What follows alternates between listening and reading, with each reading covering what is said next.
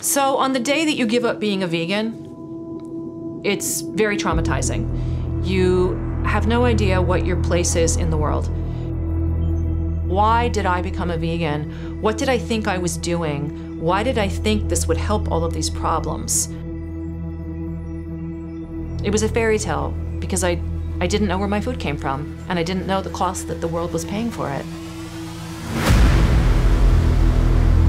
They're using arguments like animal welfare and sustainability. They say we're destroying our planet.